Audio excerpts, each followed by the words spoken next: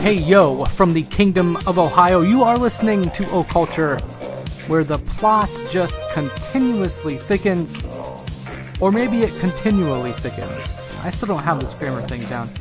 Anyway, I am your host, Ryan Peverly. Welcome to the show. Thanks for hanging. And I'll tell you who does have this grammar thing down. William Shakespeare. Or Shack-speare. Or Shake-spears.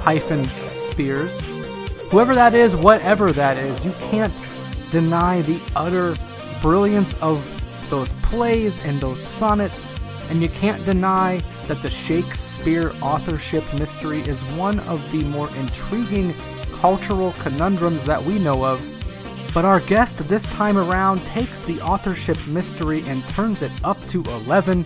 His name is Alan Green, and he's worked for the past 15 years trying to solve not only the mystery of who was Shakespeare, but also the mystery of what was Shakespeare. That's resulted in one book, with 2 more on the way, and several videos and multimedia presentations available on YouTube.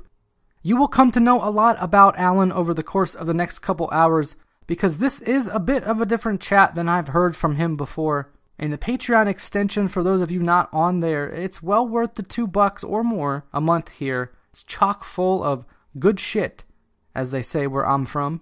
So let's put on our discernment caps, open up our subtle ears, and let the music of the spheres seduce us yet again. And let's welcome Mr. Alan Green into the house. Enjoy. Alright, so, Alan Green, what a pleasure it is for you to be here. Thank you so much for taking the time. My pleasure too. Thank you, Ryan.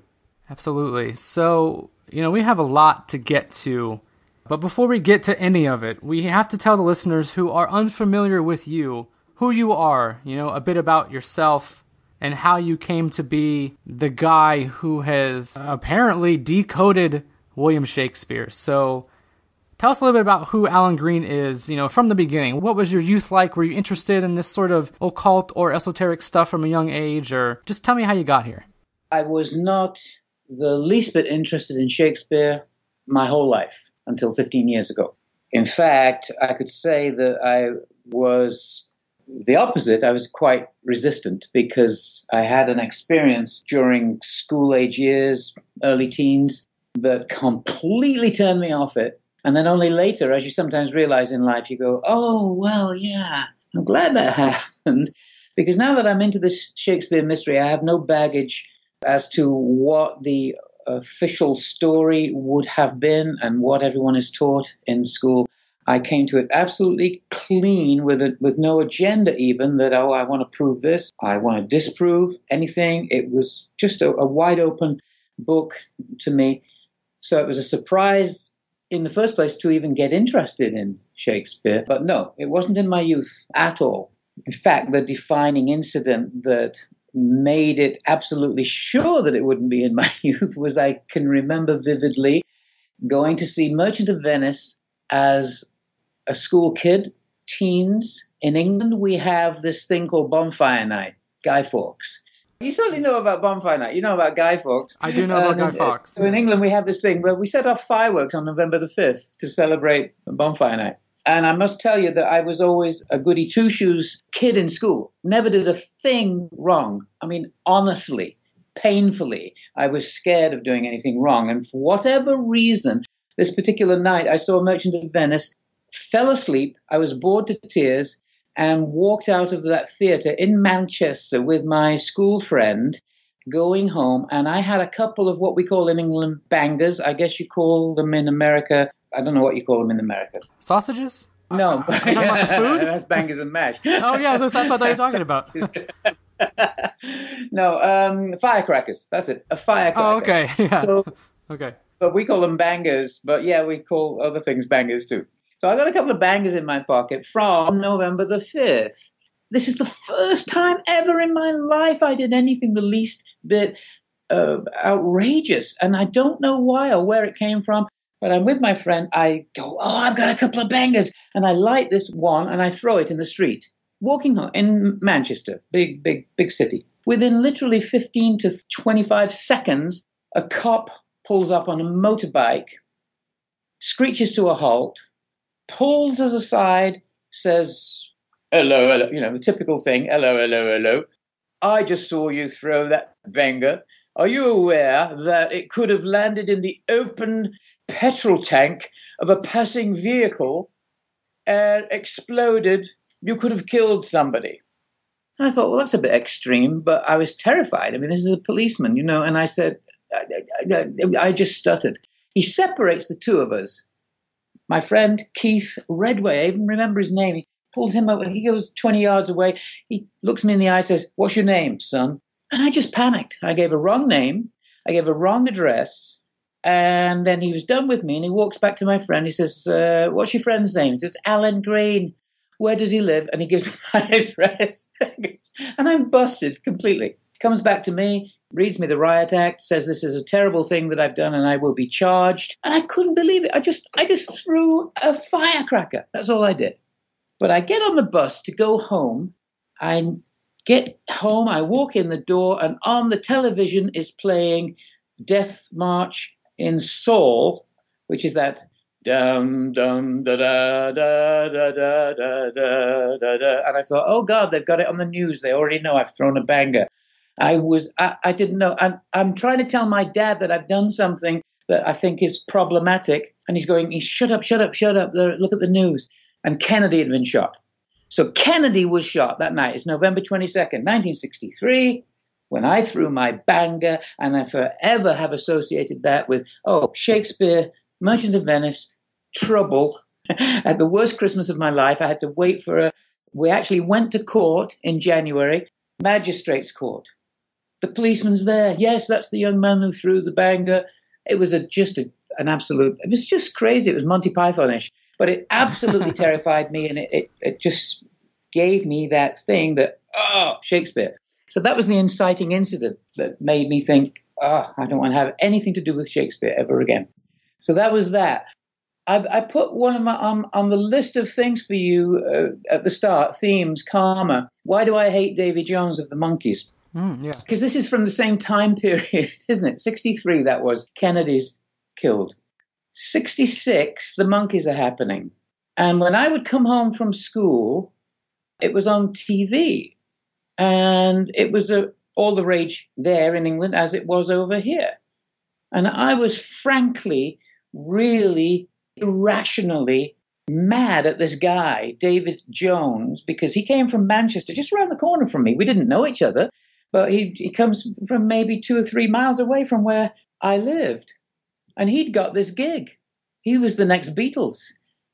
And I wanted to be the next Beatles, as most kids my age, if they were musicians, wanted to be. I want that gig. How come he's got it, that little bastard? And I was so upset over it, utterly irrational. I hated him. I mean, for no reason other than that he's got this gig that I thought, that'd be so great to be in a band and blah, blah, blah, blah, blah. I was already playing in jazz groups and stuff, and I was pretty good at piano very, very, very early on. And so it just hit me deeply. And I mention that only because, that was 66. So 79, 80, 14, 15 years later, it comes back and bites me with a vengeance. And we'll get to that. But I didn't know him, and I hated his guts. Yeah, people who don't know your story in full yet, we'll tell them why that is pretty karmic later. But, back to the Shakespeare thing in your youth, let me just give you a little bit about my Shakespeare interest, because I have a question to follow up with that. But I was introduced to Shakespeare early on. I'm talking high school. I guess that's not too early, but that's probably when most people stumble across Shakespeare. You're taught Shakespeare in some sort of class, perhaps. And that's where I came across him. We were reading Romeo and Juliet and King Lear, Hamlet, Macbeth, all those famous plays. And in my advanced placement English classes, this is where we really got deep into Shakespeare. I think I was probably the only person who was interested in it. The only student who enjoyed it. That's not to say that I understood it. That's not to say that I found the writing to be particularly interesting, especially as a teenager, like at 16, 17 years old. Shakespeare's not that interesting. But for some reason, Alan, I found myself drawn to the material. I tried my best to get through that old English language that I didn't quite understand, But I never did really penetrate that. But I continued to be interested in it on at least the surface level, where I liked the stories from what I understood about them. And that followed me into college, and then I don't think I've read any Shakespeare since I was probably 20 or 21 years old, whenever I had to stop reading it in college.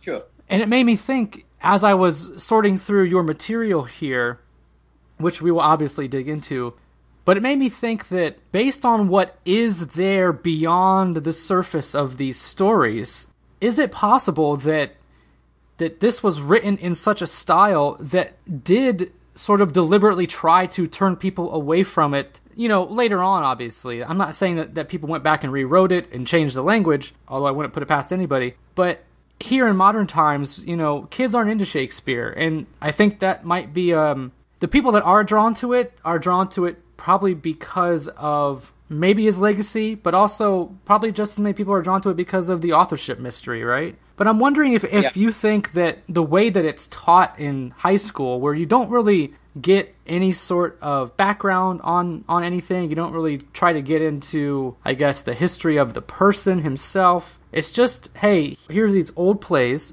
written in this old English style.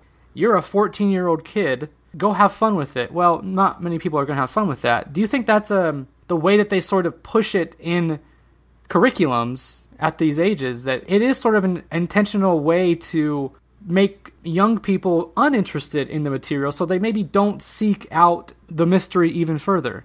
That's a very convoluted question. I'm sorry, but I think you know what I'm trying to say here. No, I don't think that that's a deliberate thing. That would be taking the whole conspiracy too far to say, well, they're deliberately trying to keep you off the trail so you don't even investigate it. Let's not make it interesting. Let's face it, it's very tough language anyway. It's 400 years old. The these and thous and dusts, it all sounds very archaic to us. And so you've got to really get into it and have a good teacher who can convey what those stories are about in order to get past, first of all, the language. Secondly, to your question as to whether or not it might possibly have been rewritten, that's not possible either, because we do have existent quartos of the plays as they existed then, and what's called the first folio, which came out in 1623, contained 36 plays. So we always go back to that. It's kind of considered sacrosanct. You can't change the language. So no, it's the way it was written, and it would have been far better understood back then. There's no deliberate thing to try to make it difficult for kids or anyone studying it. It just is difficult because of how our language has changed. But it's more difficult and more inaccessible because of the simple fact that, as you said, they don't teach you anything about the person himself. And there's a reason for that, because there is no evidence in that person's life, the person that it's attributed to, who I shall call from here on out Shack-speare, to differentiate from Shakespeare, just so that it's easy to keep track of who I'm talking about. The man born in Stratford-on-Avon in 1564 was born William Shack-speare, actually Gulielmus, but that's Latin for William. So Gulielmus Shack-speare, and it always had that hard A-K sound. Shakespeare has the soft A. We have no information at all that ties that person's life to playwriting, to poetry, to theatre, except that he was supposedly a part owner in the theatre in London eventually. And there's iffy information that says he was an actor, but there's nothing at all tying him to the writing of the works. So there is no life to talk about. So when it's a key part of it. You want to know, well, who wrote this, and how were they inspired, and what happened in their life? Is there anything in their life that ties them to these? Because great writers generally write about what they've experienced, what they know themselves. Any writer will tell you that. We write from experience. And so that's the reason that it's kind of dull and boring from the get-go, is that there's no person to attach it to. And there's this zero paper trail. When I just said, well, the quartos and the folio exist, that's the printed material. There are no manuscripts. The original manuscripts that were written for everything, there are none. Absolutely zero. So that's the first thing that ties into, wow, what happened to them? Is that unusual for the time? Yes. It's not totally unusual, but it is very unusual that there's none at all. It just doesn't make any sense. Are there any letters? Did the greatest writer in the world ever write a letter to anybody? No. Did anyone write one to him? Only one that was undelivered and unopened. Somebody wrote something, and that exists in the archives. Oh, okay. Is there a poem anywhere? No. Is there a page in his own handwriting? No. Is there a line in his own handwriting? No. Is there a word in his own handwriting? No. Wow. That is very suspicious. We have our 6 signatures that are all spelled differently, and that handwriting experts cannot agree were all written even by the same person. And they're on his will, 3, and 3 of them on real estate documents when he was buying various purchases of a home and a couple of things in London. So there's a big, big question mark hanging over that. So that's why you can't teach it. You can't teach it with any kind of exciting, there's this, there's that in school, because there's no paper trail. You just go straight into the works in a vacuum. So that's what most people experience. That's what we all experience in the school version of what we get taught. So then you come to this later, as I did, that there is actually a question. Well, that kind of makes it interesting. That makes it interesting. I would think most kids today would be, oh, cool. You mean there's some mystery? Yeah.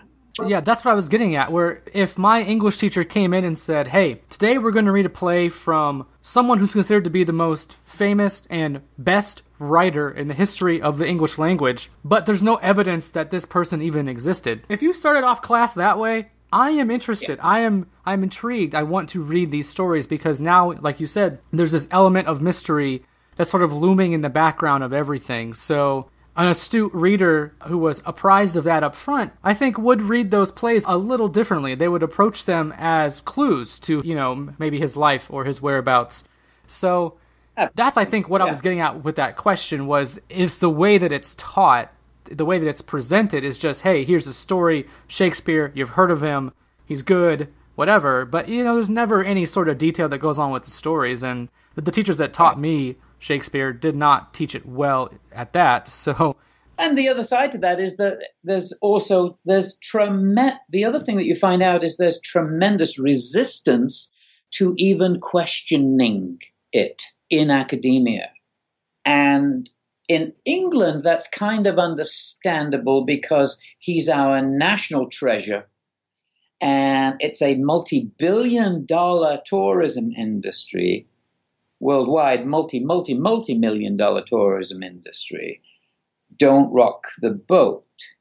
Stratford itself exists absolutely on the back of come and buy mugs, come and buy T-shirts, come and buy, stay at the Tempest Motel. Everything revolves around the bard. And in a recent poll, they found that they asked all English citizens, British citizens entirely, I think, what are they most proud of about their heritage? Is it our parliamentary system? Is it the monarchy? Is it the Beatles? Is it top choice, William Shakespeare? The thing that the entire country is most proud of. So if you come in saying, I don't think he was that guy, whoa, you're dealing with, it's almost a religious fervor that protects that story, both from those in the tourism who benefit from it, from those in academia who can only teach what they can teach and have taught all their lives because that's all there is. So it's highly resisted. So you're up against a lot of resistance. And even in America and presumably all over the world, though I haven't researched this in any great depth as to how it's taught throughout the rest of the world, but essentially, I know in America, certain people's positions are threatened if they begin to talk about the question. Don't talk about the question. So that's very, very interesting that it's certainly something happened. Certainly there is a mystery. It does not mean it wasn't the man from Stratford. It means certainly, though, that there's something happened that he had to keep his identity stumm. And that in itself makes it kind of sexy and interesting. I mean, oh, wow, tell me about that. So if you could get that out, great. So anyway, I'm not by no means the the first or the only person to start bringing this out, but this has been for 200 years. The greatest minds in literature have been questioning this. Mark Twain wrote a book called Is Shakespeare Dead?, in which he decided to catalog everything we knew about the man, and he writes it down, and he says it boils down to 5 pages, double-spaced. That's what we know about him. 72 facts, none of which have anything to do with playwriting or poetry. We know that he hoarded grain during a famine so that he could gouge the price of it for his fellow citizens in Stratford, and then went back to London and wrote The quality of mercy is not strained. It droppeth as the gentle rain from heaven. I mean, he's a bastard in real life. He's suing his neighbors for pennies here and there and there. And then back in London, he's magnanimous and, writing this wonderful stuff. So there's a big gulf between the written works and what we can possibly know about his life. So in I Jump anyway, I mean, like I say, hundreds, possibly even, if you look at the figures, there are supposedly well over 4,000 books and articles have been written about the mystery itself. If you look at the number of books that have been written about Shakespeare, it is mind-boggling. The Birmingham Public Library, Shakespeare Library in England, decided they wanted to get together all the books that had ever been written about Shakespeare. Let's collect them all and put them all in one place. And we'll call it the Birmingham Shakespeare Library.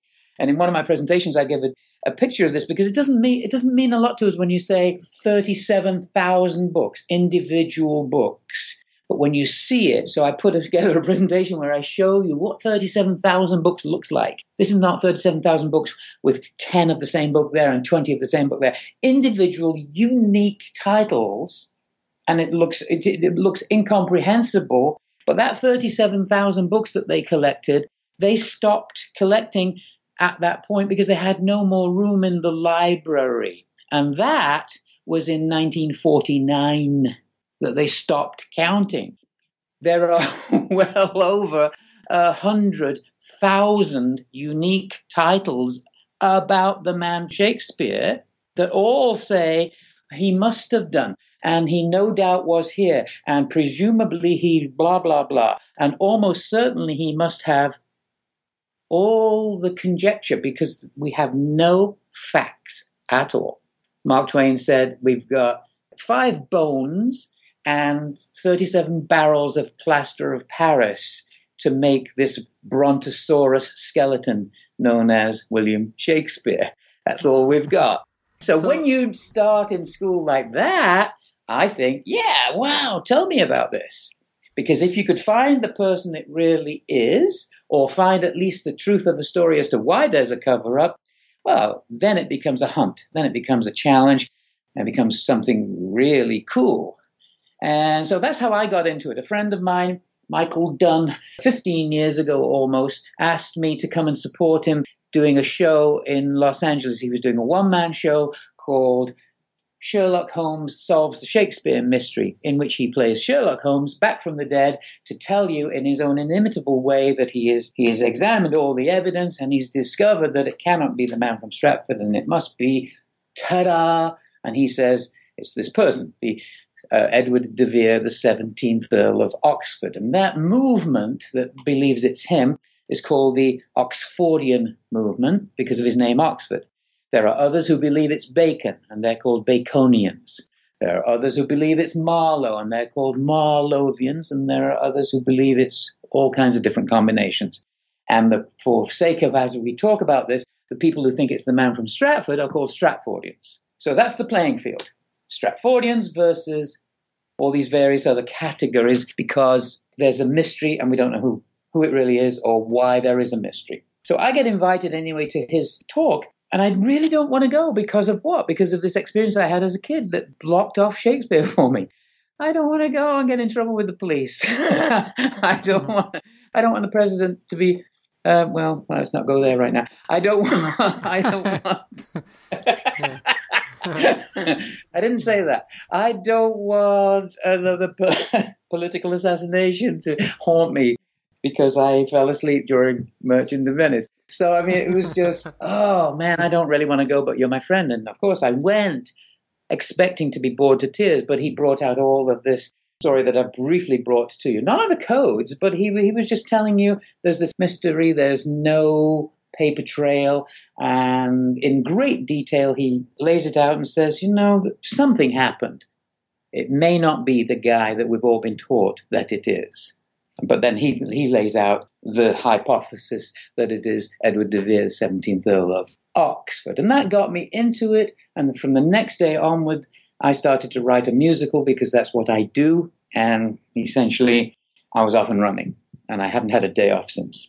Yeah, and before we get into that, let's tie up your timeline because we dropped that karmic reference to Davy Jones and the Monkees several minutes ago. Let's tie up that part of your life, and then let's move into the more present period. So how does karma come back and bite you in the ass in 1980-ish?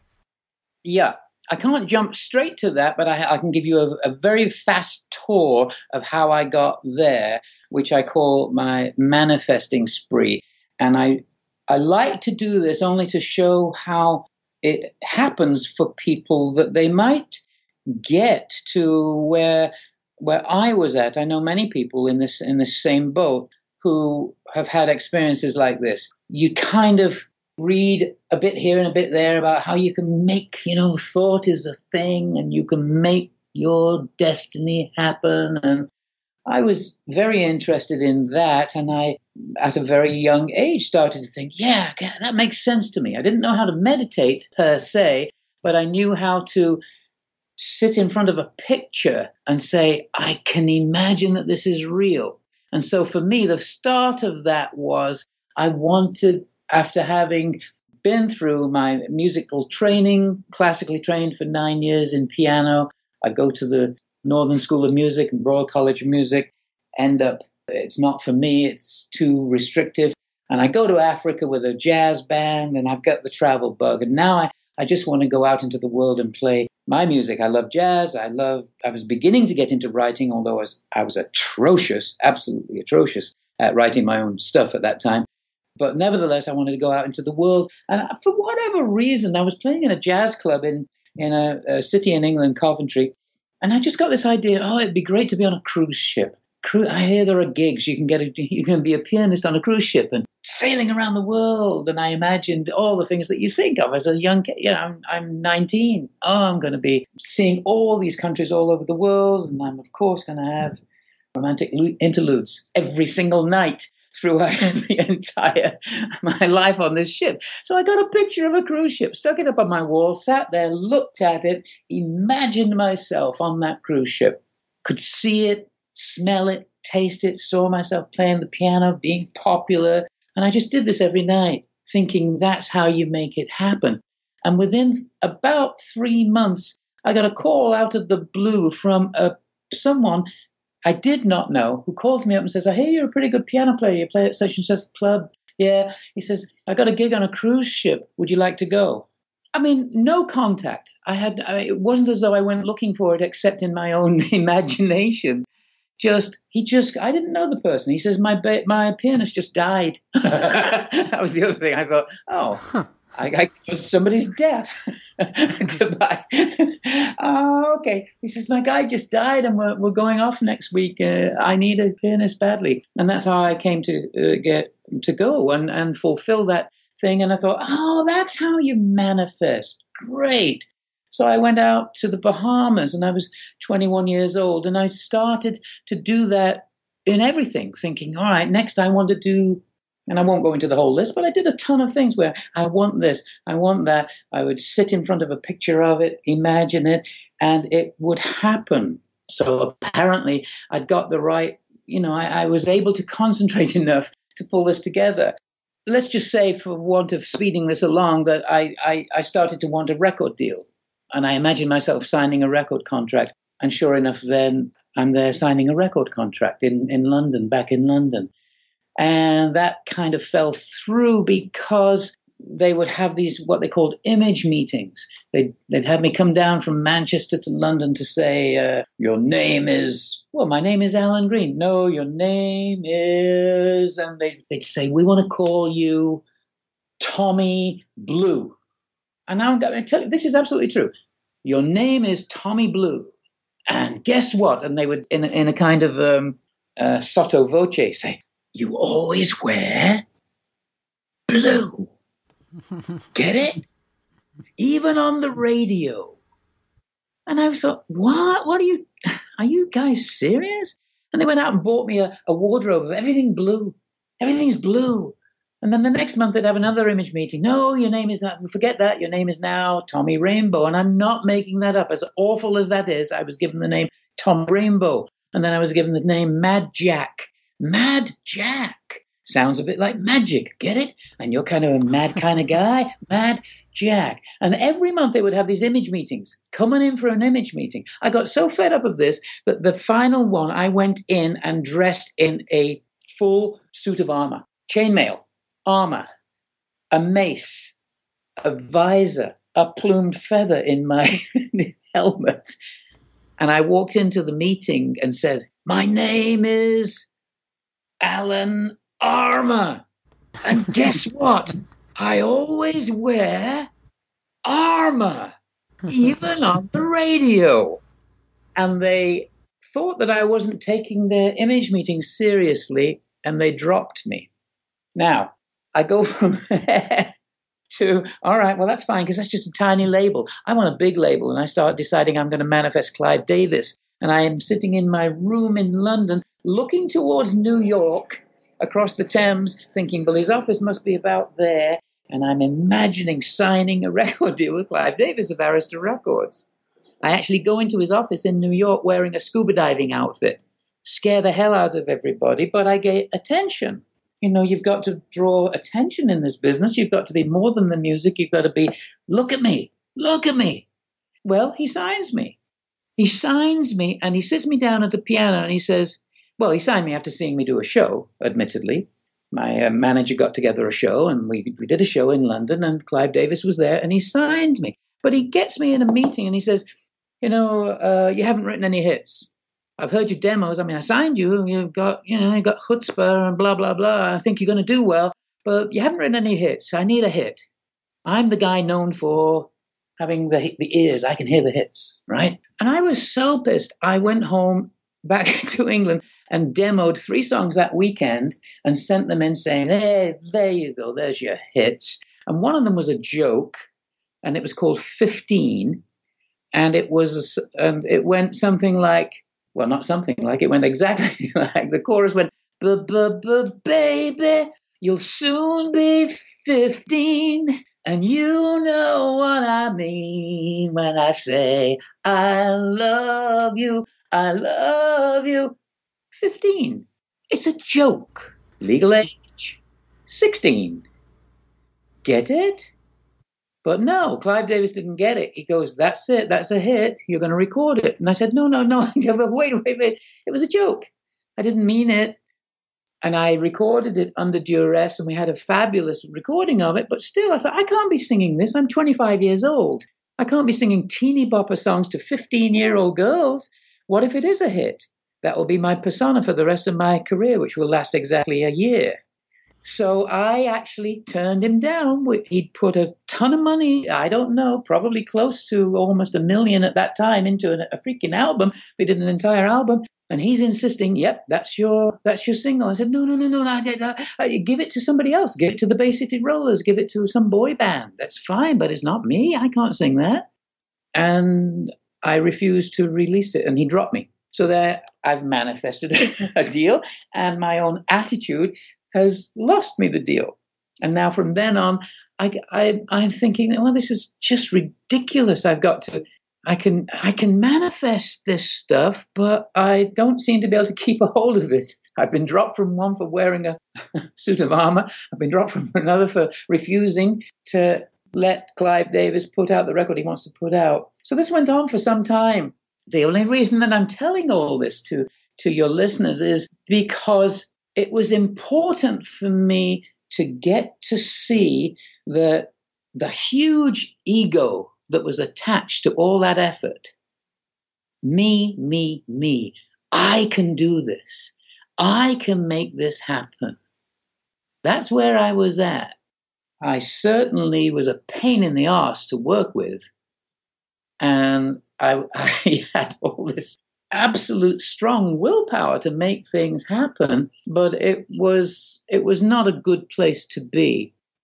And eventually, after, there's a lot of things, I'll pass by a lot of these other things because it's just the same thing over and over and over again. Gate crashing parties, trying to tell Elton he's got to sign me to his label, trying to tell Richard Perry he's got to sign me to his label.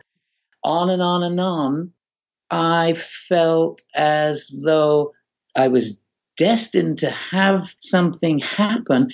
And I wanted very, very much for this ego thing to be satisfied of having a hit record. I wanted recognition, it's as basic as that. And yet I wasn't giving a thought to where it's coming from. Not a thought. And after getting myself into terrible, terrible state of all of a sudden it seemed I couldn't manifest anymore. I came to LA, I pitched to 20 or so record labels, all of which said, yeah, fabulous, we're interested, and then the phone never rang. Yes, we're interested, no, we're not. Yes, we're interested, no, we're not. Happens to a lot of people. But I was at the end of my tether and driving in a rented car on an American Express card that had finally been caught up to me. I had no more money left. I was deeply in debt, and I was driving out to a friend to just party for the weekend and say, I can't stand this anymore. I think I'm going to go to debtor's prison. We have a thing called debtor's prison in England. I couldn't manifest. After having all this willpower to manifest, all of a sudden I couldn't. And I'm driving back thinking, what is going on here? And I started to in my mind, but not really truly saying to God, because I wasn't a religious person, but I felt as though, well, that's the way to connect with this power. I think it must be God, although I don't have a religion. And I'm starting to say, well, why have you brought me this far? Why have you given me this ability to manifest these things if now all of a sudden I can't manifest a single thing and I don't have that record deal and I don't have what I thought was coming to me? And anyway, to cut that long story short, I had an experience in the desert driving back where it was clear that, call it what you will, because I don't want to offend anyone about whatever their thoughts are about religion. I just call it a spiritual experience where I was talking to a power, a divine power, and saying, I'm lost. I can't do this anymore. I thought it was all me. And the response that I got was, yeah, that's the point. You thought it was all you. Have you ever given a thought to where all this ability or this talent or this willpower or this manifesting is actually coming from? And I had to say, no, not really. And I had an experience that changed my life where it was as though a hand had been drawn across the entire horizon as I'm driving and said, well, I'm doing this all the time and nobody pays any attention. And everything changed. Everything changed visibly. It's as though I could see the sap in the trees and the atom in everything. And it was an experience that people often talk about as being an awakening experience. But it changed my consciousness completely. And I was thrown into an experience of what I can only describe as bliss, where I was in the deepest, most perfect peace I had ever encountered or even imagined could possibly exist. I was completely secure, blissfully happy, even though I was monstrously in debt and thinking that I was heading back to nothing. I had nothing.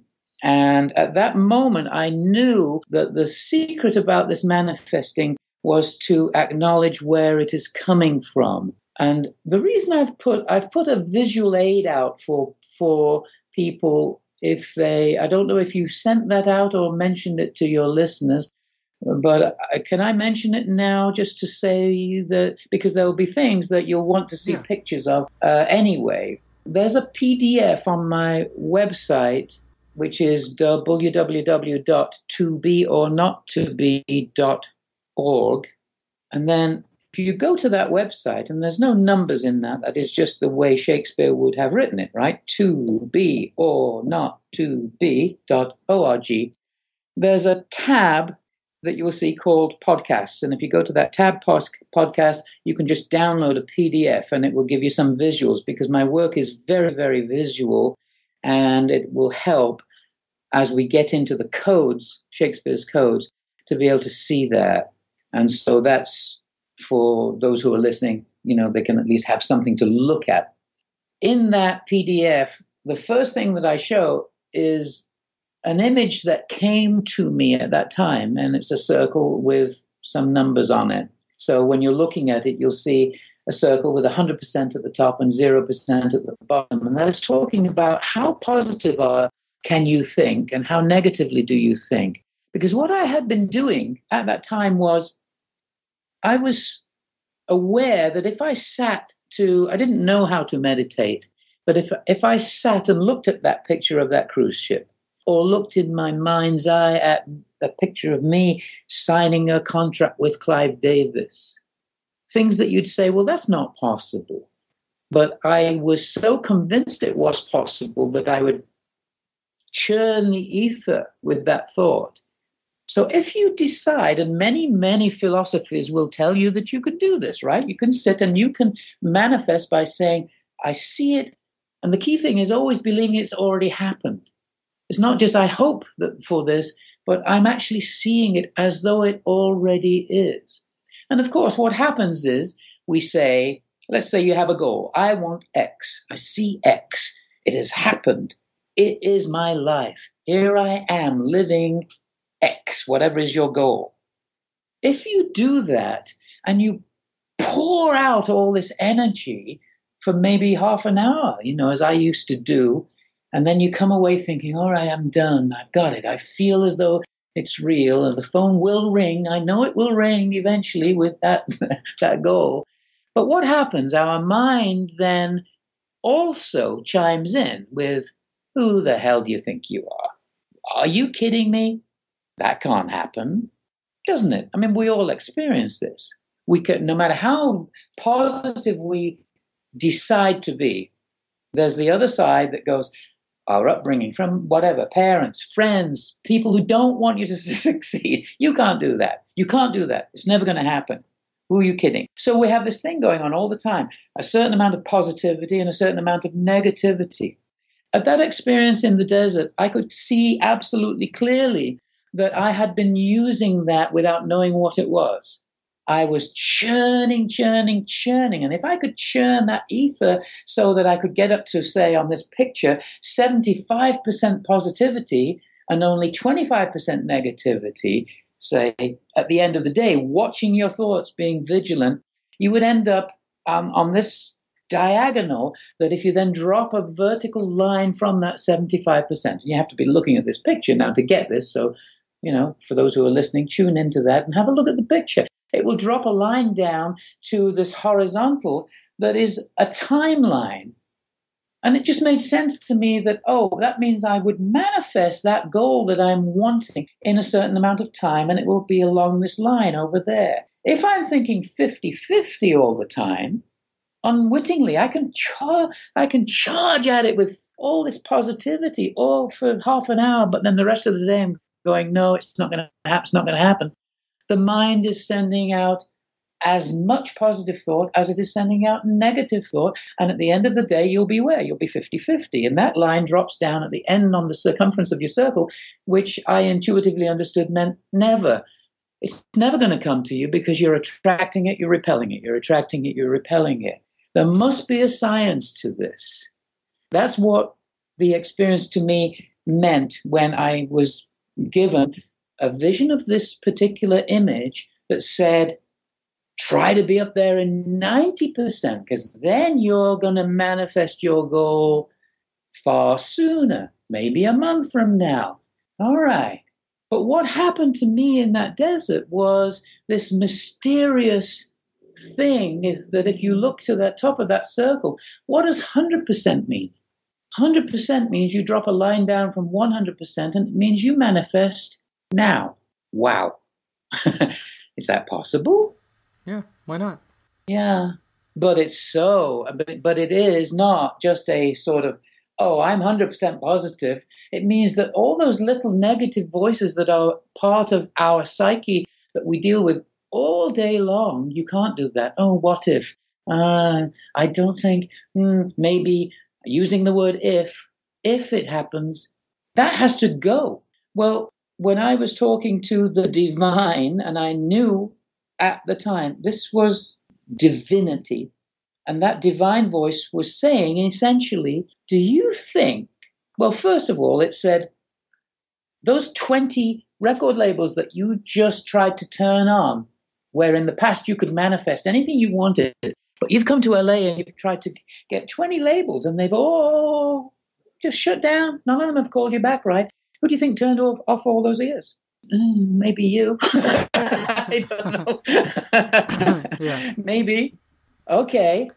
And do you think that the being or the force or the energy or the divine, or call me what you want, but you think the I am that creates the entire universe that is showing you? And I'm looking at a universe that has changed to my visual sight, because it's literally nothing like I'm seeing power. I'm seeing energy everywhere. You think the being that makes all this happen can't get you a record deal? Oh, ask me. Don't sit there saying, I am doing it. I am doing it. Ask me. Wow. It was a life changer. And at that point, I just said, well, I give up anyway. I give up. I surrender, because I was at my rope's end. And that happens to a lot of people. It happens to a lot of us. We hear that. Oh, you got to hit rock bottom before you can bounce back up and have, I get it now. Well, that was my rock bottom. I was owing a tremendous amount of money, and I needed a tremendous amount of money, and I needed a record deal, and I didn't know where I was going from here, because my past manifesting was apparently not working. And now a divine assuredness is coming to me saying, just surrender and let me do it, because obviously I can do it.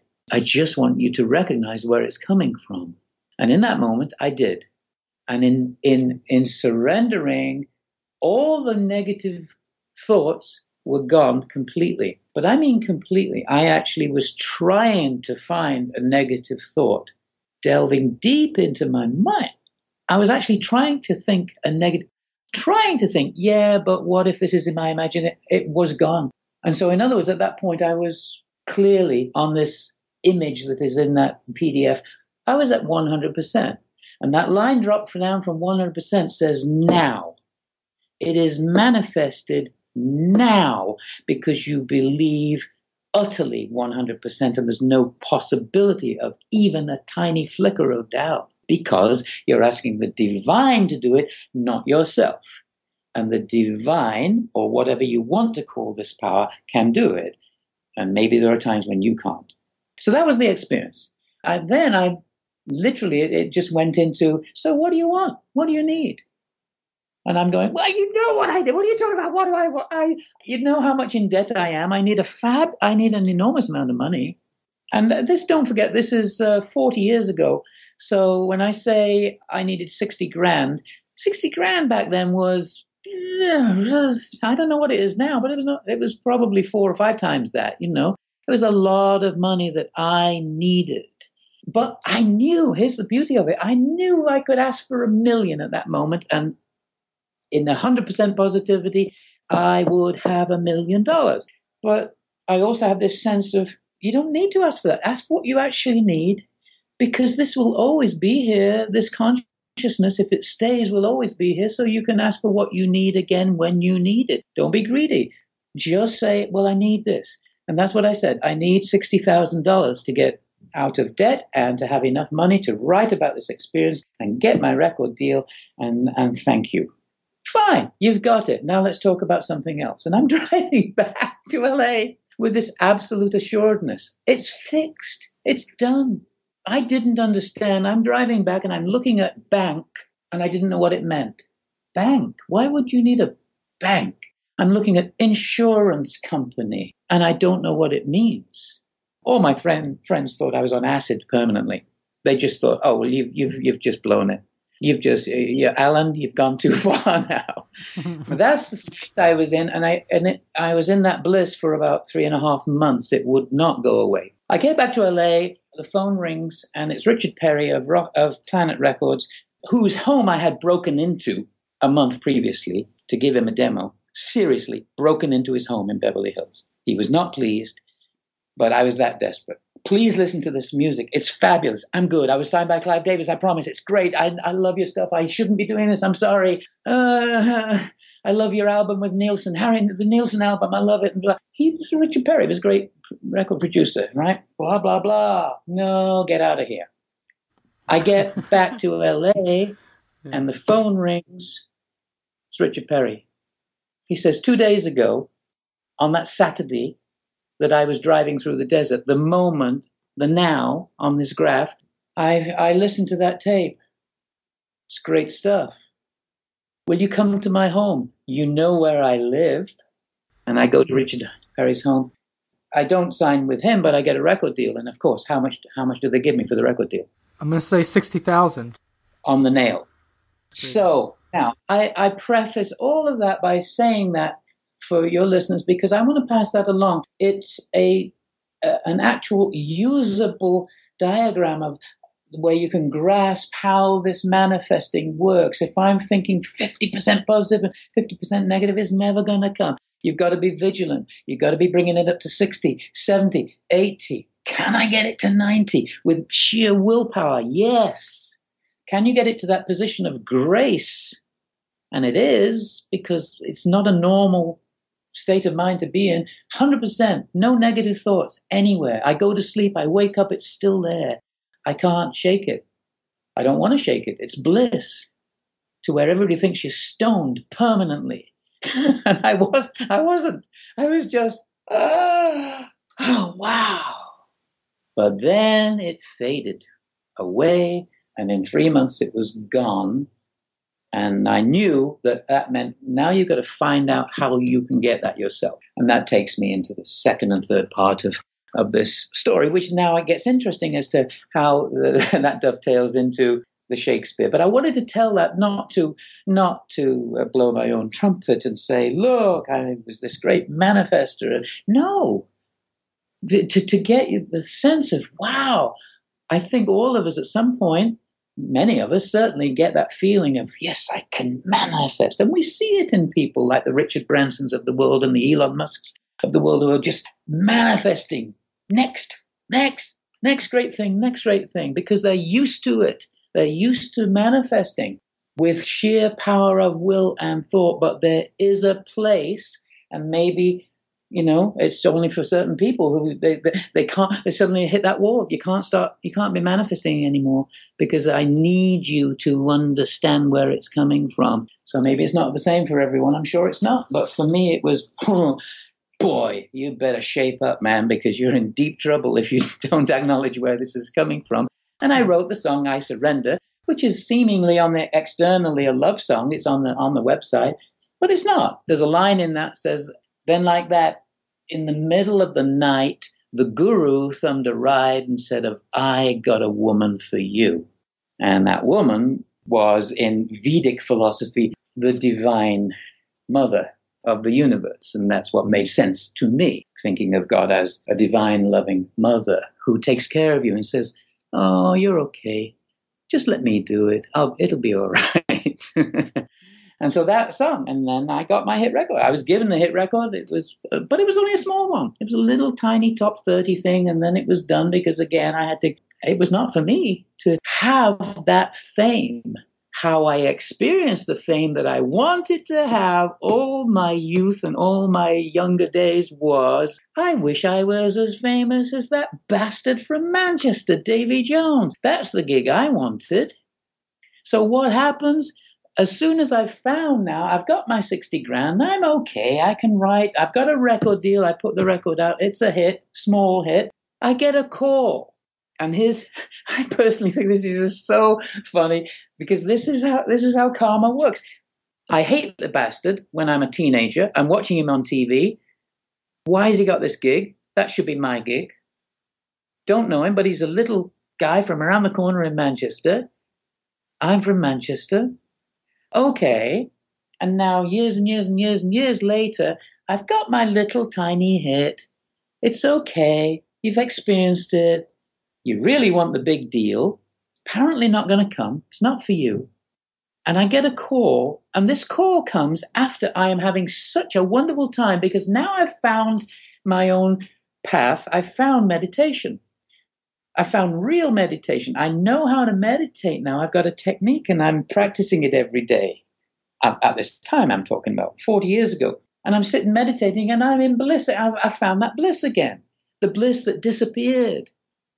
But I found a particular path, and I'm not evangelizing. I'm not going to say what it is, because we all have to find our own path. And it's not that one path works for everybody. It's just find what resonates for you. But I found what was right for me, and I'm meditating. And I'm going, oh, this is all I want.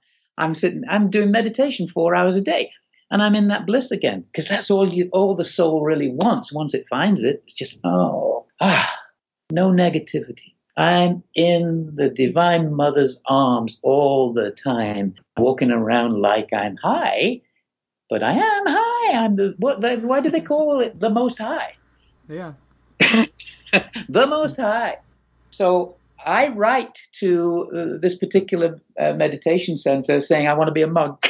And I get a letter back saying, I don't think so. I don't think so. Just keep on doing what you're doing, But so because they wouldn't accept me as a monk, I made a vow. And here's where it gets juicy.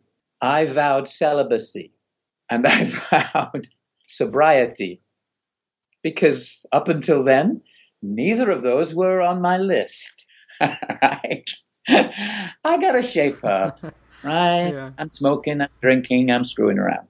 And I vowed a serious vow. Thank you for everything that you've given me. Thank you for this bliss. I vow I will do that. Not because you have to, but because I personally wanted to. I felt it would be good for me at that time. I'm going to vow that. I'm going to stick with that because that will conserve my energy. And I've had my little hit and I'm kind of satisfied. It's okay. 2 days later, the phone rings. A gig. We want you to come and whip this band into shape. They can't read the charts properly. You're just going to rehearse them and go to this theater, and that's all it is. And they can't read charts, but you can get them into shape. They have to go on the road in a couple of days. Boom. I go. I'm whipping the band into shape. It's true. They can't read music. I can read music. There's the charts. I'm teaching them the songs, and every fourth song is a monkey's song. I'm going, what's this? This one, this one, this one, this one. And then, Last Train to Clarksville. This and this and this and this and this. Oh, I'm a believer. This and I'm going, what is this? And no one will tell me. And then I look, the doors open 200 yards away out down the alleyways of this huge theater. Doors open and in walks that bastard from Manchester. And my stomach churned from feeling bliss and being happy with life. Everything's cool. Everything's just fine. I can take it or leave it. Something good happens, great. Something bad happens, no big deal. In walks David Jones. And all that hatred came back from my teen years of, this is the guy I hate. And he walks up to me and he goes, hello, cowboy. I hear you're from Manchester. Oh, great. Do you know that pub round the corner in Sale, what's it called? Oh, the Crown. Have you ever been down there? Do you know Ian Sharples, the woman on that team? And he starts in about all kinds of Manchester humor. And, of course, I kind of respond with Manchester humor. And within 5 minutes, we're telling each other jokes that only we understand because it's absolute thick Manchester. Hey, bloody hell, that guy fell down the road. Took down. And we're talking like this. And nobody understands this. And the American band is standing on stage going, what the hell's happening here? What's this? And he and I are getting along like a house on fire. And I realize I love this guy. And I'm making him laugh. Genuinely, he's laughing himself silly, and he's making me laugh. And genuinely, I have to tell you, he was the funniest person I've ever known on the planet. He could make you ache, hurt from laughing. And as soon as he got you laughing, he would keep on poking away. And he'd go on and on and on until you beg and say, no, shut up, I can't stand it. Are you killing me? My stomach's hurting. Stop it. He was that funny. And he's making me piss myself laughing. And he's laughing. And he just turns to me and says, oh, come on, are you coming on the road, aren't you? You're coming on the road with us because I got to have an Englishman. I've got to have a Manchester guy with me. It will be great. I can't talk to these Yanks. And I just said, yeah. 2 days later, I'm his musical director on the road with the band, partying every night. Right? He's Davy Jones. He's getting offers from all the fans constantly, and he and I have to have adjoining rooms because I'm the musical director, and I have to be able to go into his room to say, tonight I think we'll cut out these 8 bars and go from this to that song, and let's put this song here.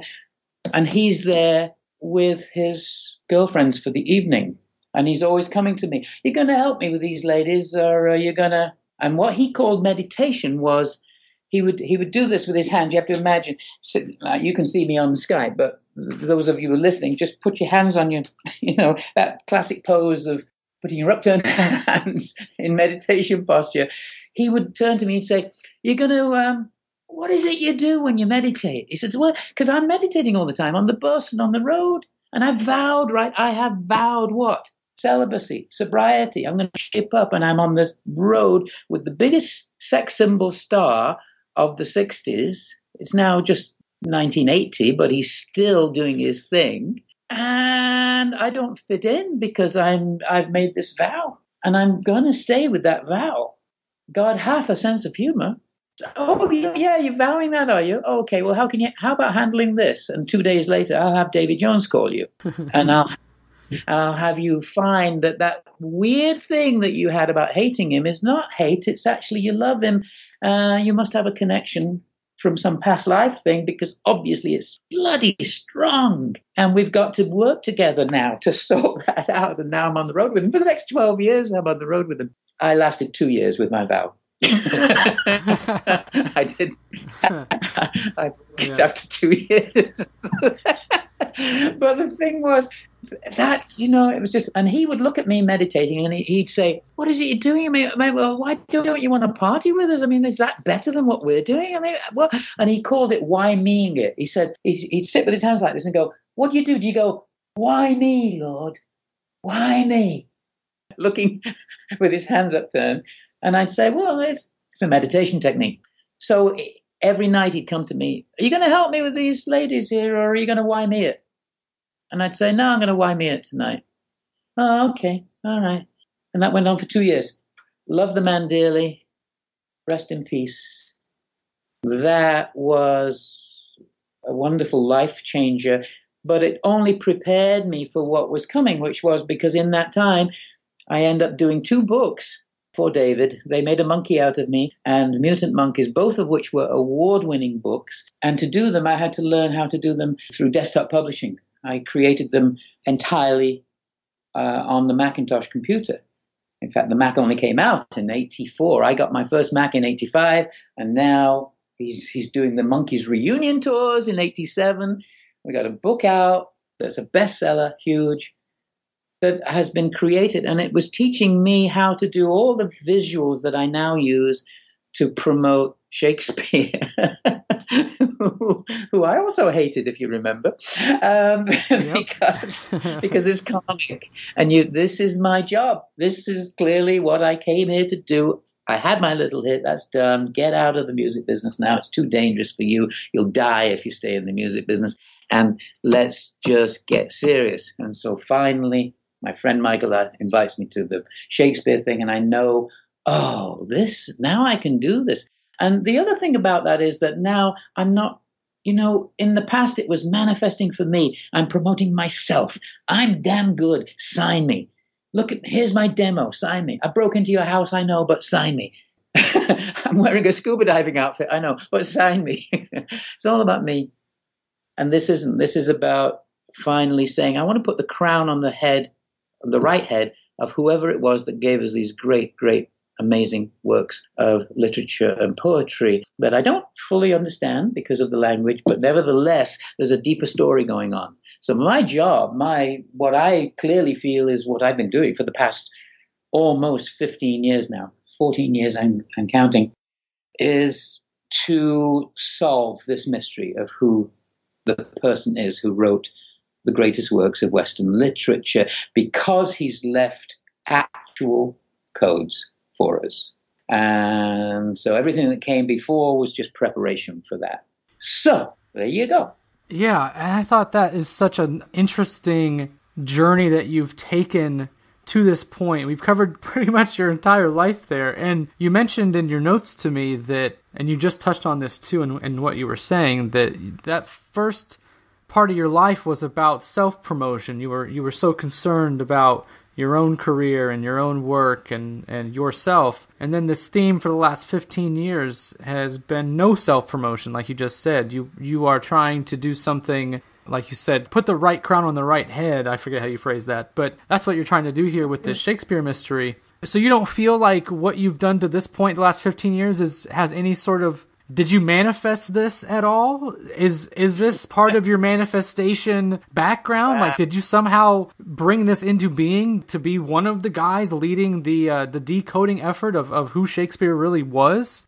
That's a really good question, Ryan. No one's asked me that, and I can't honestly say that I know the answer. I would say clearly yes, but not consciously. In other words, everything that, if you believe as I do, and this is a very hard concept, so I'm not going to dwell on it because, of course, the world looks like a mess. It just looks like a mess. And there are tragedies, and it's all too trite to say, oh, it's perfect, it's perfect. That's just terrible. Try telling that to someone that's going through tragedy or has lost a loved one. And I've certainly been there, and I know.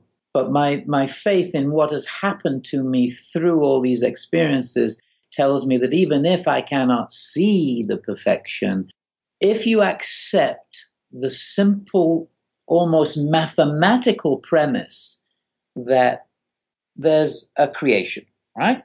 I think we can all accept that. We're in a creation. Did I make this creation? I certainly don't remember. And yet all the great spiritual truths and paths point to an expression, the name of God being I am that I am, or the great I am. Name of God given to Moses on Mount Sinai by God. He says, Eheh, Asher, Eheh, and that is translated, I am that I am. Consciousness. It is so. Extrapolating from that, the creation is made presumably by a creator. I know we could get into an argument about that, so I'm not going to dwell on it, but whatever feels right for you. For me, that makes sense. It's been created. Did it just create itself out of nothing? I don't believe so. I believe it is a conscious creation. And if that's the case, if it's some supreme being that one must assume is responsible and knows everything, omnipotent, omniscient, is one of the definitions in many of the Vedic philosophies, then you're left to conclude that being is utter perfection and is perfect on some level. And if that's the case, one has to just try to navigate the daily tragedies that we all experience, the slings and arrows of outrageous fortune, and go, all right, I don't understand it, but I must have faith because my inner being, my inner bliss tells me there is absolute perfection when you look down at the mathematical, at the scientific, at the atomic structure level. Forget the drama out here. But look, we all do know. We know science is coming to this conclusion today that no matter with the Large Hadron Collider and all of our technology, we're going to find the God particle. Are we? Is it the Higgs boson? Is it? Well, more and more scientists are saying, no, I fear that we will never find that. It is somehow a mysterious entity that calls to us, but we're not going to find it that way. Yeah, some believe they will. So, yeah, you asked, did I manifest this 15 years of work? I feel as though I just volunteered for the job when it was presented to me, but I have to accept that, yeah, probably prior to this life, I was involved in plans with other beings to say, well, we'll time it so that it pans out like this, and eventually in this year, boom, and you'll get all that information. And then when your life is, you had all those adventures, now you've got a clear vision of what you need to do, and you're going to work in complete solitude, which is what it's been. So it's interesting you asked that question. I can honestly say I don't know. I don't know if I manifested this, but I have to assume that I am manifested this. And if the essential meaning of I am that I am is I am, is there anybody else? If we each feel I am, maybe we're all the I am. Well, the reason I asked that, Alan, was because it seems very similar to your Davy Jones story, because you express this utter hatred for him as a young person. Maybe not so much hatred, but it's definitely jealousy. Like you want what he has, you want to be in his position, you want to be him, and then you're forced to confront that and reconcile that later in your life, and then now you have this Shakespeare work that you spent so much time on. But in your younger days as well, you had this terrible association with that name, Shakespeare, and this memory that you had with your bangers and your police encounters. So It just seems like, there's something working here to bring you back into reconciliation with this part of yourself. At least that's how I have been reading it or listening to it unfold here this whole time. So I think that is probably a good segue then. We've done so much setup here in context. We need to get into the actual Shakespeare mystery before it gets too late here. So you said that it started in 2004 when you went to LA to help your friend with his one-man show. But it seems like, based on your own timeline, that this doesn't really kick into high gear until about 2010. Let's start there, and let's go through as much as you want to go through of what you've uncovered and some of the key details here. I know that the visual aids are helpful, and I will link to whatever I can that you speak about so people can follow along if they like, or just go on to research on their own, obviously. But let's start in 2010 with the real Da Vinci Code. By 2010, I had been on it for 6 years, and in those 6 years, I was discovering what I call poetical codes, because they were hidden within text. There was nothing mathematical at this point. It was just the text. And the texts that I was examining were the text of the gravestone of Shakespeare, text of the monument of Shakespeare, and the text of the sonnets dedication written by Shakespeare. And those texts spoke to me in a certain way. Even though it is text, yes, there is math involved, just in this more clearly, there's just arithmetic involved, adding up the number of characters in the text. So, to cut to the quick on that, I knew that, okay, I had an intuition. And of course, that intuition comes from meditating. It comes from being in tune with that blissful, peaceful feeling that tells you when you're on the right track, or you don't feel it if you're on the wrong track. And so I could always use that as my guide. I would go into meditation, I would attune myself with that feeling that would tell me Right. I'm in tune now. I know what is right and what's wrong if I encounter it. And I would look into what I was researching and know then intuitively, oh, yes, I do believe that this is part of the story. And on one level, it's very clear because Shack-speare, the man from Stratford, is buried, supposedly, in the church, Holy Trinity Church in Stratford-on-Avon. And there are markers. There's a gravestone, but his name is not on that gravestone.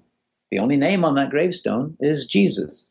There's a monument that has a lot of some Latin and some English, and it is all, I'm not going to go into it, but people can look on the website and see what all this is.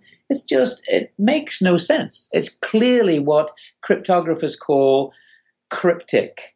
The spellings are, well, the spelling was problematic anyway in those days, but the spellings are so out there that, I mean, we would take the same word and spell it 2 or 3 different ways in order to nudge letters into a certain pattern. So the way they made codes in those days was in something called a Cardano grill. It meant you take this text, and instead of reading it linearly, you will say, I know it's going to be put into a grid, and say the first 17 letters will be there, and then it will wrap around. It will start again for another 17 letters. Then it will wrap around and start again for another 17. And then you would look for a vertical message in that particular grid. So if you put it in the wrong grid, you're not going to see the vertical message, right? And that's a well-known method called equidistant letter spacing or Cardano grill. And so I was already knowing and understanding from my research that a man named John Dee, who was the Queen's conjurer and the Queen's astrologer, the most brilliant mathematician at the time and the most brilliant encryptor, and above all, he was a spy, and his code number was 007, for God's sake.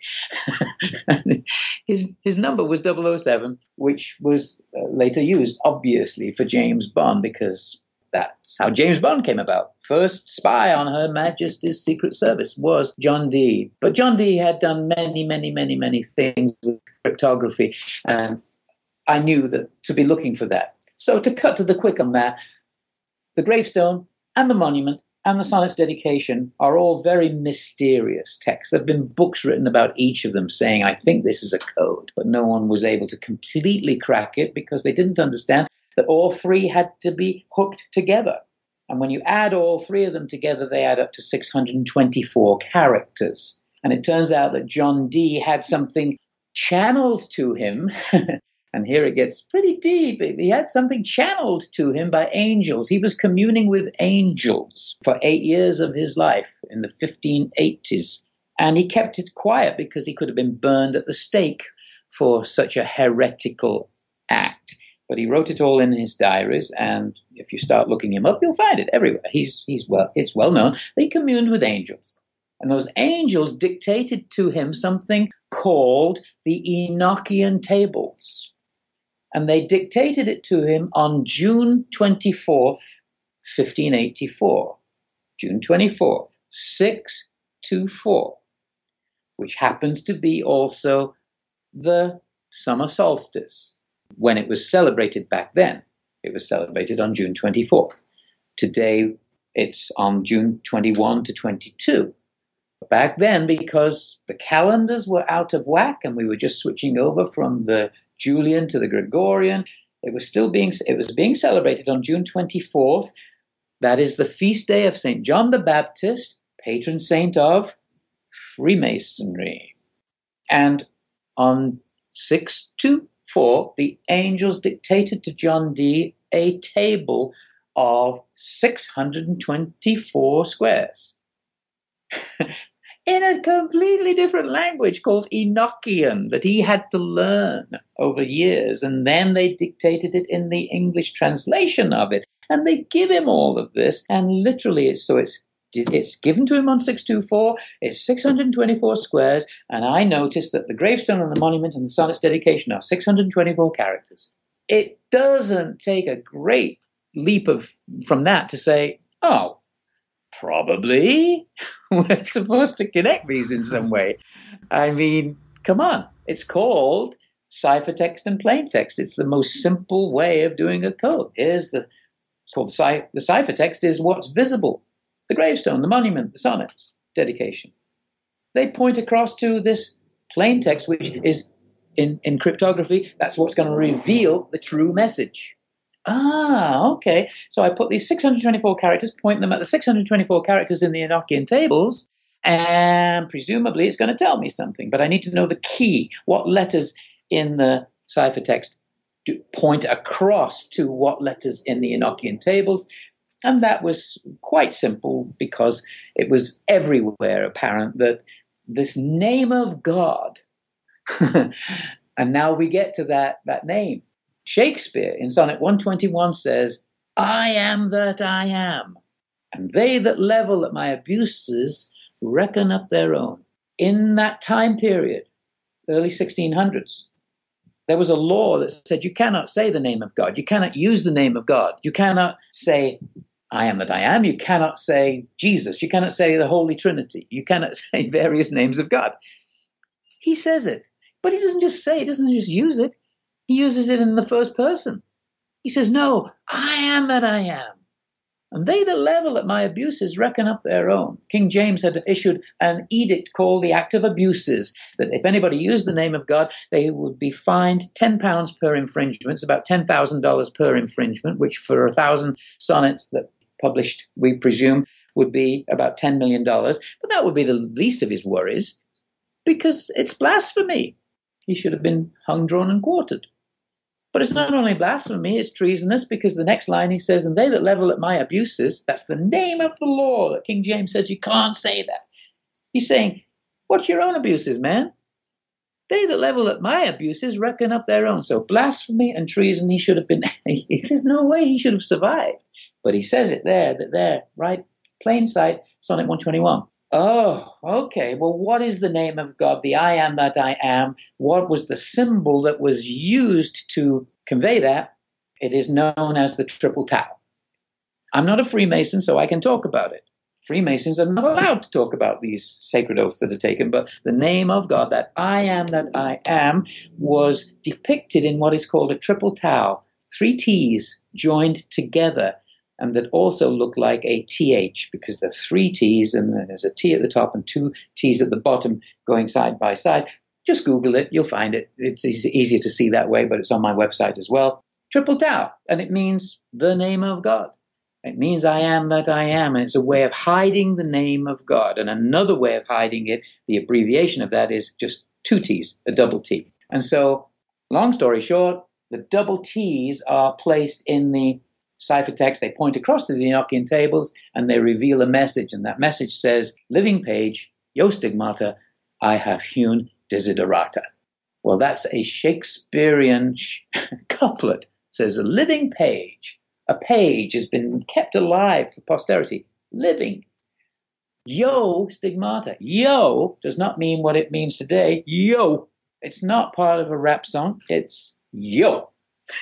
It meant in medieval times, look at, but really look at. It means it has this other meaning. Really, really pay attention. It doesn't mean just look at. It means really look at.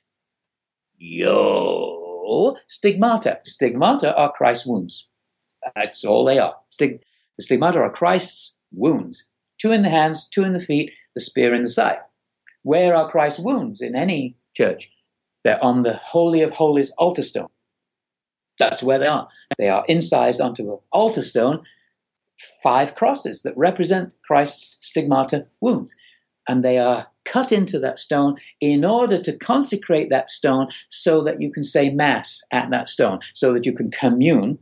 For Catholics, and Catholics commune with the divine at that Holy of Holies altar stone. So it's saying, there's a living page. I've left something for you. Look, really look at the stigmata wounds. Oh, look at the holy altar. I have hewn. Hewn means cut into stone. That's what it means. Where I have cut into stone, desiderata is Latin for what my desires, what I want you to know. I've left a page, or something announcing, whatever it is, living page. I've left it alive. It could be pages, it could be a page, it could be whatever, we don't know. But I've left something. It's there, look at the stigmata wounds in the Holy of Holies, altar stone, where I have cut into that stone, what I want you to know. Absolutely clear as a bell, dead simple. So I knew it was in the Holy of Holies altar stone, which is 10 feet away from Shakespeare's grave in Holy Trinity Church. Well, they're not going to let me in. Well, let me come in and just say, okay, I'd like to open your altar, please. It's the most visited tourist attraction in Europe, in England, besides Tower of London. You know, they have 4 million people a year visit that church, just that church alone, to see the gravestone and the monument that are right next to this altar stone, staring us in the face. And it should have 5 consecrated crosses on the cover, on the surface, but it doesn't, because they've been cut off during the Reformation. And you realize, wait a minute, this has been tampered with. And there's a cross on the side that shouldn't be there. And I look at the cross on the side. Anyway, I cultivated the church for 4 years, 6 visits to the church, helping them with various things. I created a calendar for them to sell in their gift shop to raise money. We talked about doing a Davy Jones concert to raise money there, but unfortunately he passed before that could happen. But they got to like me and trust me and give me access, and so I was able to give a presentation there on Shakespeare's birthday, April 23rd, doing the excerpts from my musical about Shakespeare. And at the dress rehearsal for that, I put up a huge banner advertising the musical, 12 foot by 9 foot, in front of the altar so that nobody could see the altar. And then I'm at the piano playing my songs, and for the last number I said, let's turn the lights down and do this last night by candlelight so that it will be so emotive and beautiful. And I'm singing Sonnet 18, Shall I Compare Thee to a Summer's Day? This is all on the website. You can check it out and we can see. And I'm doing that with all the lights off, because we had to turn the lights off to defeat the CCTV cameras, so that nobody could see what we were doing behind the banner, which was we were radar scanning the altar. Song finishes, applause, applause, applause. We've got it, we leave, and we've got it. We've got the scientific proof. And if you look online, you'll see that there should be a tiny, tiny hole in that altar stone, because that's what a consecrated altar stone has to have. It has to have what's called a saint's cavity with relics of a saint, and it should be about the size of a little child's shoebox. The hole in that altar is 250 times that size. And the scan shows differing levels of density, showing that there's something in there. Exactly what the codes predicted. I have left a living page, something inside for you to tell you what's going on here, inside that altar stone, and I scan it, and there it is. But it's not a tiny thing. It is huge. It could house all of the missing manuscripts, all the greatest works of literature. It could house an entirely new, unknown masterpiece by Shakespeare. And so my job was to then say, all right, I want to get that altar stone opened. And you'd think, well, that's simple enough. I've worked on this for 6 years. I found the code. I know it's in the altar. I go there, I scan it, and I've got scientific proof. But they don't want that proof because it threatens a multi-billion-dollar tourism industry. And so what do? For the time being, I kept it under wraps because I had to figure out a strategy. And I didn't know that under wraps meant I would have to work for another 6 years getting the other side of this, which is that there are mathematical codes.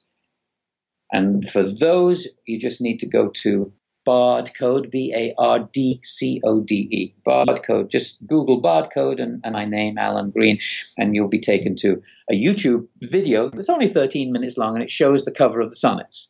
And on the cover of the sonnets, as I'm sure you've seen, Ryan, there's all this geometry. And that geometry is undeniable math.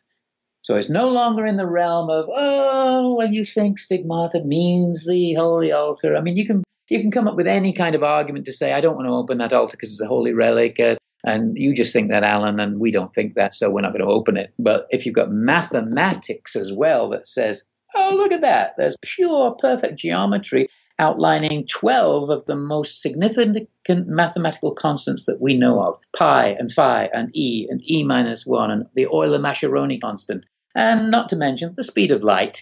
And it's monstrous. And the coup de grace of all of that is, as I revealed at a CPAC conference, a scientific conference, just 2 years ago, is that it gives you also the precise geographic coordinates of the Great Pyramid of Giza. And then I had to then start investigating that. Why is he pointing us to Giza? Because the same 12 constants are in the Great Pyramid that are in the cover of the sonnets.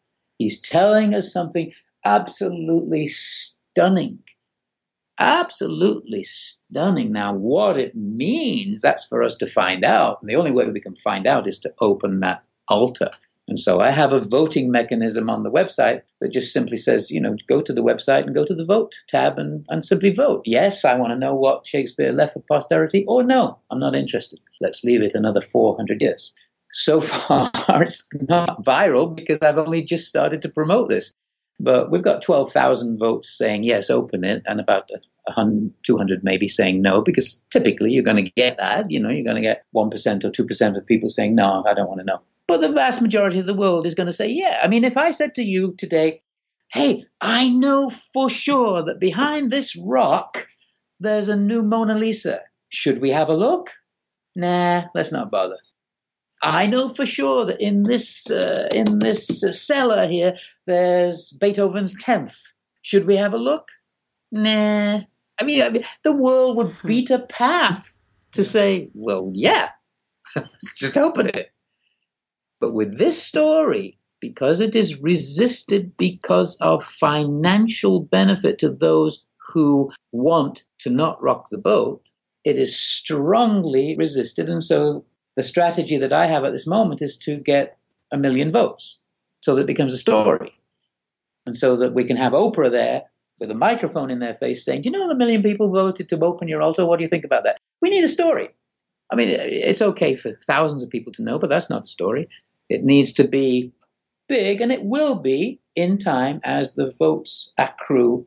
But that's the main thrust of what I'm doing, is to say, look, he's far more than what we think. He's not this stuffy, what we started out talking about. Oh, the language difficult, Shakespeare, and I don't know. God, I don't know if I want to know that. You do. Because it's an amazing story, and he's far more than he let on. He's there telling us that first of all, he's telling us, I am that I am, which is a frightening proposition, because what does he mean by that? He's telling us I think he's telling us he's enlightened. He's in a high state of consciousness. But he's also telling us, I'm a stupendous mathematician, and you never knew that. And I also know some math constants that they didn't know then. I mean, he's put math constants that weren't discovered until 100, 200, 300 years later by Newton and Euler and others. I mean, it's crazy. What does that mean? It means, oh, yeah, that old story of what are the Freemasons protecting? What were the Rosicrucians protecting? They were protecting ancient wisdom passed down through initiatory societies and hidden from the general populace because it was dangerous, because the church didn't want you to know that there were more things in heaven and earth, a ratio than I dreamt of in your philosophy, as Hamlet says. It's big, it's important, it may well be scientifically. There's something in Walter, the poet, because he's gone to great lengths to give us all these poetic codes.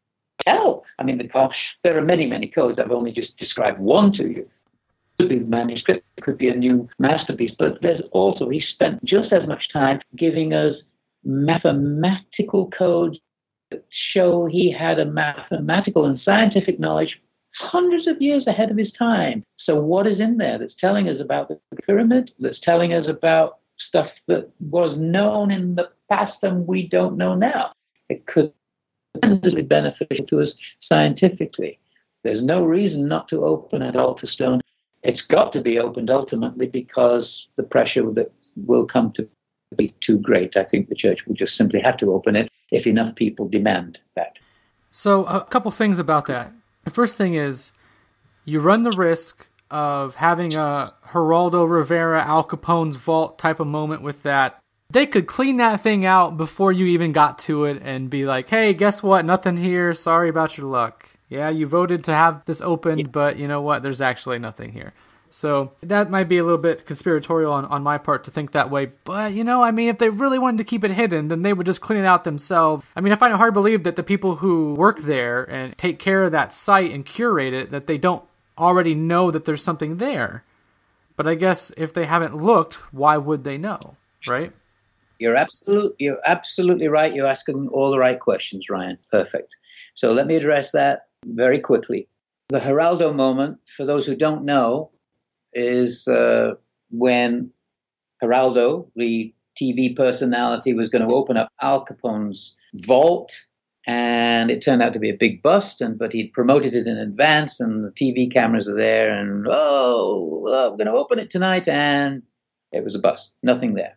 And obviously, yes, that's a concern to any media who are going to get behind this. What if there's another Geraldo moment? So you need to understand a little bit of the history. That altar stone was actually hidden, taken from its position years before John Dee and the real Shakespeare, whoever he was, or the Stratford man, if it was him. I keep on I like to say that because I don't want to, I believe the way into the hearts of the Stratford people is not to be adversarial, but to just try to offer some possibility that maybe it still is their man. And you know what? There is a slim possibility of that. I personally don't believe it, but there is a slim possibility that he was just hiding it for some other reason that we don't yet know. To me, that's not likely, but so I try to just stay publicly neutral in my expressions of that because it's the best way to get things done. I've found I've been able to get access simply by helping them, but in the helping of them, you need to know that altar stone was taken down during the Reformation. King Henry VIII. They took it down, the monks took it down and hid it underground in the catacombs of the church because all of a sudden we weren't Catholic, we were going to be Protestant, and then they were doing the ransacking of all of the churches and the monasteries. And so you can see that the stigmata wounds, crosses on the surface of that Holy of Holies altar stone have been hacked off. And so therefore it's already been desecrated. It was taken down below to protect it from further damage. And there it stayed for 60 years. But John Dee had access to that church. He knew the people that owned basically Warwickshire. And he certainly had access, and he certainly was able to do what he had to do to complete the perfection of this masterpiece of encoding, which involved putting something in that altar stone. But he didn't just then let it surface. He buried it underground in a place where there's another code. So, I mean, this takes a bit of, your question is perfectly valid, but there's another tomb somewhere where they buried that altar stone with a code on it telling you it's under here because they wanted to protect it. But it was only inches beneath the soil, and it was found in 1889. So that altar stone was brought up in 89 and immediately put back in place as the Holy of Holies altar stone. I, therefore, decided I would film it. You can't just take it out. You can't just examine what's in it because it's cemented into the back wall of the church and into the ground. So I filmed every square inch of it. If they change anything, if they go in and change it, it will be known and they will be busted for having done that. And I've already alerted them that cannot happen because that would be the worst kind of publicity they could possibly get. In other words, we would know. I will be posting online all these pictures of what the altar stone looks like in its condition when I filmed it. If it's the slightest bit different, we would know if they'd done something. We would also be able to know forensically if it had been opened with modern tools versus tools that were used 400 years ago. And we would also simply know that if the scan itself shows that something is in there, that when it was found in 1889, if they'd have looked at it then, they'd have taken that stuff out. And they never would have put it back in its fragile state. They would have filled in that hole because it wouldn't be able to support itself. They'd have filled it in with concrete. Therefore, the scan would not have revealed any cavity at all. So I am absolutely confident that what is there, has been put there, is still there.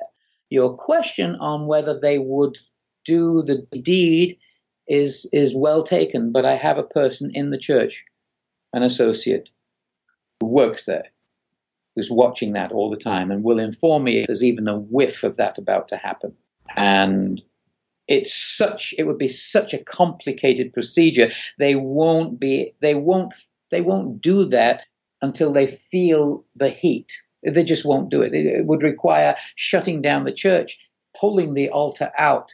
I mean, there's just no way. You'd have to understand how it's structured. It's literally cemented into the wall, into the floor, into the structure.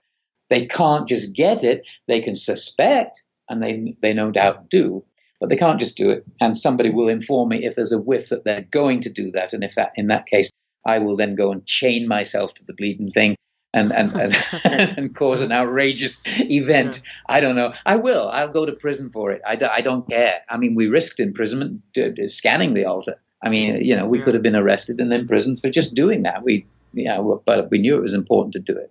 But no, that's not on the cards. But if it was, I have a strategy in place to deal with it. Somebody's going to tell me if that's about to happen, and so far there's not even a whiff of it. I just believe that by getting the votes, we're going to get the attention on it in time. And once that attention is there, the whole world will be looking at it, so they're not going to make a move then. Well, that's fair, man. That's completely fair. Hey, so thank you so much for taking as much time as you did here today. Before we go, then, tell people where they can keep up with you and your work, and then when they can look out for the next books that are going to be out. I know you're starting a Patreon campaign soon as well to support your work. So give people all the pertinent information that they need to keep up with you as you move forward here. Thanks, Ryan. Well, first of all, it's been a real pleasure. You're very, very in tune with this, well-versed, and asked all the right, perfect questions. And obviously you were doing your side of the thing perfectly because you're absolutely into it and you know my work, and that's always appreciated. So you're doing a great job, and I very much appreciate that. At the moment, the best place to go is to the website, because that's the central place for all my work. That will be expanding, and we'll have somebody working on a more complex website, because what I've got is fairly simple at this moment. But that is, as you know, www.tobeornotttobe, no numbers, .org is where you can find everything. And aside from that, there are links within there to the YouTube setups where there's a lot of stuff. And that will be moving to, well, not moving, I will be keeping that, but also doing a Patreon site.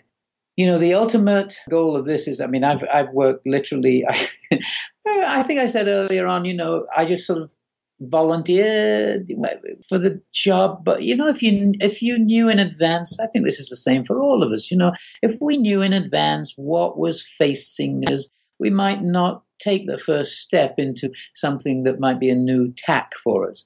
I just went because, oh yeah, my friend, I'll come and support him. Oh, it's a great story. I think I'll write a musical. Oh, no, it seems to be more like a Da Vinci Code. Oh, I'll look for the real codes. Oh, I found the real codes. Oh, and it just went on and on. You're sort of led along a path, and all of a sudden you're looking back and going, boy, nearly 15 years.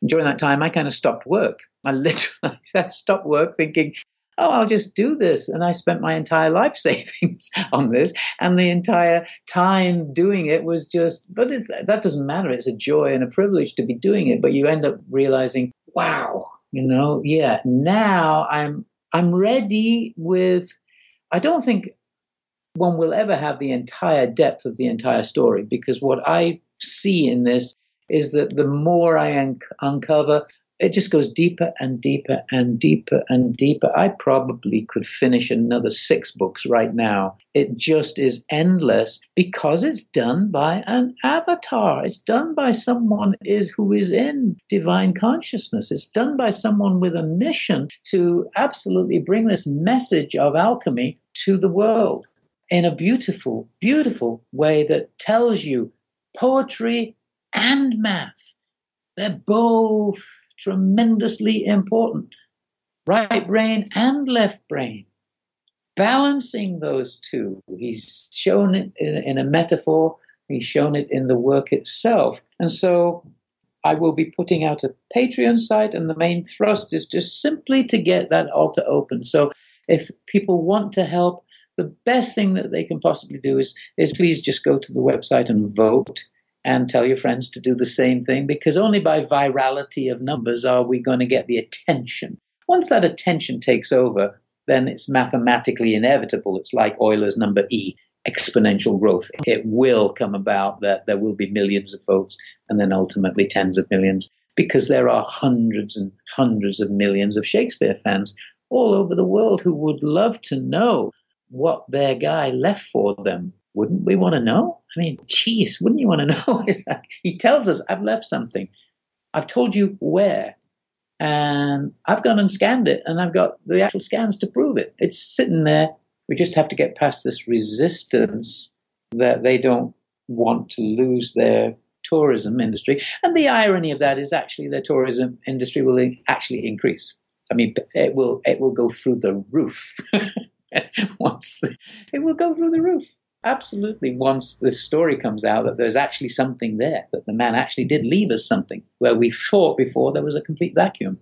Alan, I can only speak for myself, obviously, but I have to say that I admire your work here. It is both intellectually stimulating and artistically and creatively inspiring. I really enjoy this material, and I look forward to seeing, what sort of mystery unravels henceforth with your work here. So I do appreciate, like I said, I do appreciate your time and taking as much as you did here. I know you're busy with this project, so I wish you nothing but the best of luck with it, and hopefully we can talk again about it soon. Thank you, Ryan. I really appreciate the opportunity to connect with your great family of listeners, and I look forward. Please contact me if you have any questions at all. I will certainly answer them all in good time, because that's what I've signed up for. All right, take care of yourself, Alan. I'll talk to you soon. Thanks, Ryan. It's a great pleasure.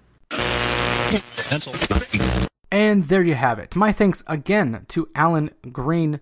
As I said up front, a bit of a different chat than I've heard from him before. I did not expect to go that far into his personal life and his background, but I'm glad we did. It gave a lot more context to his work and his journey and how he ended up where he is. Very synchronistic or karmic, however you want to look at it. I thought the opening chunk there about manifesting intentions was quite cool and a good reminder that there is something to having a positive mindset and focusing on what it is you want out of your experience here. You really can make anything happen if you want it to, or will it to. And of course, the Shakespeare mystery, that is something that words just cannot do justice. You really do need to see Alan's videos and presentations to believe his work. The connections he makes are literally jaw-dropping. Makes you wonder just what the hell is actually going on there, or what's been going on there, and what it all means. But this whole story is just really good brain food. All the mathematical intricacies and the identity mystery. I think what Alan says makes a lot of sense, especially when you see him lay it out on screen. Although I have thought that John Dee being the person responsible here was or is a bit too convenient, but who knows? I've also seen credible theories for others, including Edward de Vere, who was mentioned here, and also for Mary Sidney, who wasn't mentioned here. Mary, of course, is a woman, and that theory has always lurked in the background of the Shakespeare authorship mystery, and I think it deserves more attention. It wouldn't be the first time a group of men have laid claim to something that isn't theirs, or the first time they did so at the expense of a woman. Anyway, in the Patreon extension, another 45-ish minutes with Alan, in which we talked more about the mathematical constants found on the cover of Shakespeare's Sonnets, and their connection to mystery schools, secret societies, and that prolific John Dee. Talked a bit about Thales, who was Pythagoras' mentor, and whom the Thales theorem is named after, and how that theorem connects to the Great Pyramid in Egypt. Touched on some yet-to-be-published work from Alan, including his work on the world's first crossword puzzle, which, as you might guess, connects to the Shakespeare mystery, as well as the Enochian table constructed by Dee and Edward Kelly. Also talked about how Alan's background in music prepared him to comprehend the mathematics involved in his research. Thought that was a pretty cool angle into this. And we touched on more about the Rosicrucian connection to this story. And then, finally, we asked the most important question, not who was Shakespeare, but what was Shakespeare. And I think you would dig Alan's answer. I know I did. Good stuff, if I may say. And a few new patrons enjoyed that extension, so shout-outs to Setkin, India, Alita, and former guest John Dee for hopping on board the Esoteric Endeavor recently. Hope I pronounced all your names correctly. If not, my apologies. And a quick shout out to Apple user AMC Drinks Wine, who left a 5-star review recently that said, "Smart host, incredible shows, great vocabulary, voice, and topics. Have been binge listening and they're all great. I feel smarter after each episode." Thanks for that review, AMC Drinks Wine. Much appreciated, and I am thrilled that you're getting something from this thing. Also, a quick note that if you are a patron already and you've been reading Snow Crash for our Compendium Book Club this month, don't forget our discussion is on Sunday, September 30th, this Sunday, at 2 p.m. Eastern, 11 a.m. Pacific, 6 p.m. GMT. We'll be doing that over Zoom, so stay tuned to the Patreon page for more information on that this weekend. But anyway, I am out of time for this time. So until next time, you've just been initiated into OCCULTURE. I am Ryan Peverly, reminding you to love yourself, think for yourself, and question authority.